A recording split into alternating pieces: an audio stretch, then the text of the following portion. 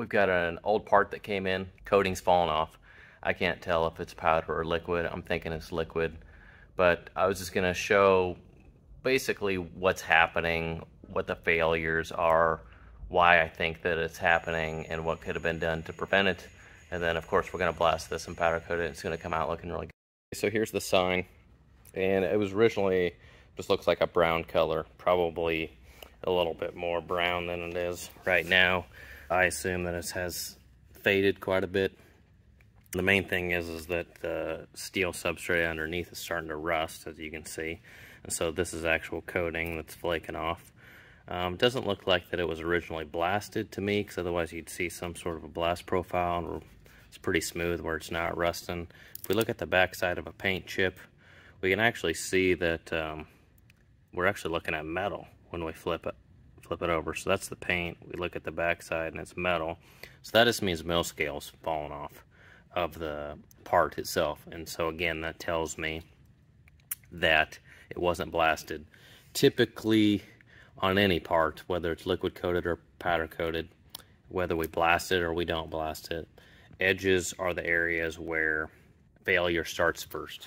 So you don't really see failure out here in the middle. This is actually still stuck on here pretty good. Maybe it's faded and it's not the original color, but we don't have a lot of rust. We don't have coating falling off.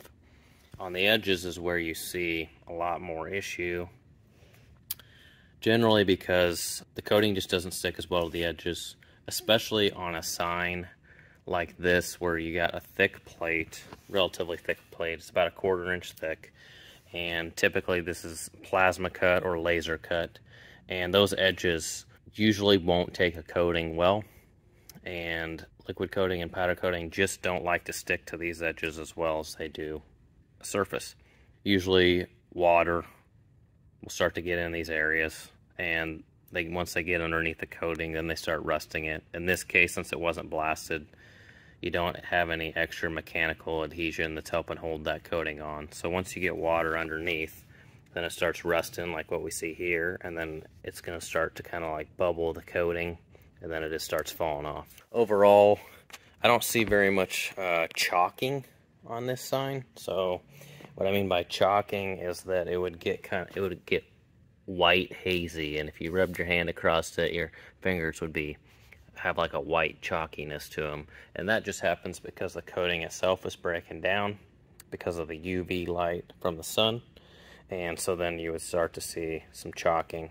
But you can see that the color kind of is darker over here and then a little bit lighter out here in the middle. It's possible that this had a little bit more sunlight on it over time, and so that's why it's a little bit lighter. Definitely can see discoloration around where water got underneath the coating and it started to rust the metal, and then the coating started to flake off. It probably would have really helped for this to be blasted originally. I don't think that we'd be seeing it as bad around here. Not sure how old this sign is, but if it was just pre-treated and powder coated, let's say, from brand new, I always tell customers probably within the first year you're going to start seeing some issues along the edges. Probably not this bad in a year, but you will start to see some issues happening. Kind of like up here, it's not terrible yet, but you can see coating is starting to peel away. This is starting to get loose up here, like right there. And now that one's chipped off. So usually you'll start to see at the edge first, and then it just works its way in. Over here, here's a good visual. So that's starting to come off of that edge right there. If we flip it over, that you don't really see much metal there. So that the coating itself is just coming right off. Not really much mill scale on the back side of that piece. But again, it's one of those laser cut, plasma cut edges. Coating just does not like to stick to those. I think it's because of how hard this surface is and the chemical reaction that happens when that cutting action happens with the gases that are involved in trying to actually make the cutouts.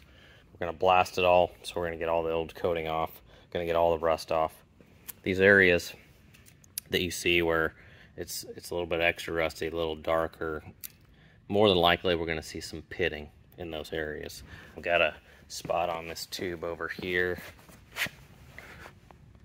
It's kind of hard to see, but it's really, really rusty. that was probably closer to the ground. The sign was not very far off the ground. So this was probably exposed to water a little bit more.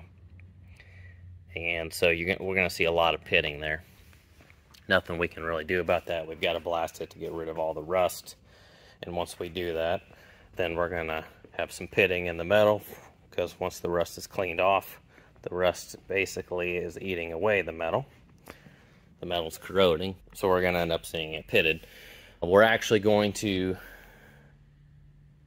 be using a textured powder coating that looks very similar to this color. The name of the color is Rust, but it's designed to be a fine texture, so it should help cover up some of that pitting and make the sign look pretty consistent all the way across. And then, since it's going to be blasted and then powder coated, I always tell customers that 3 to 5 years, you really shouldn't have any issues with it. But then after about 3 years, you might start seeing some fading. You might see a little bit of chalking.